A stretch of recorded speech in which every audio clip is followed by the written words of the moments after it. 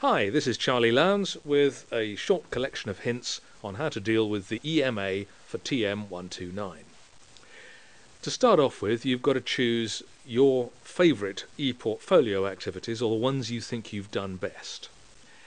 Do make sure that you keep an eye on file size, because everything's got to fit into 7 megs, your whole EMA. Part 1 gets you 40% of the total for the EMA.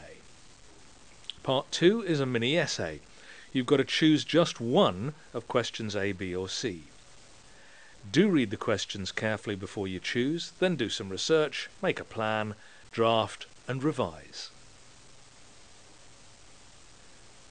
Now you've got 75%.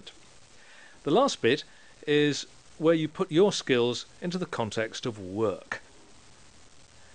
Remember, not all jobs are the paid ones.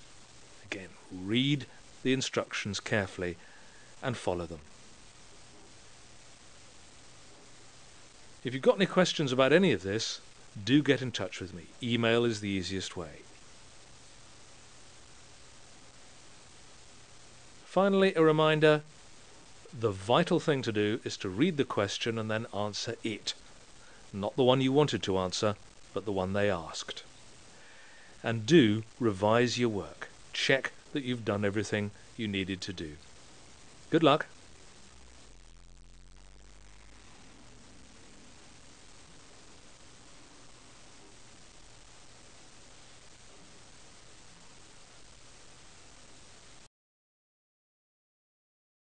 Created using Powtoon.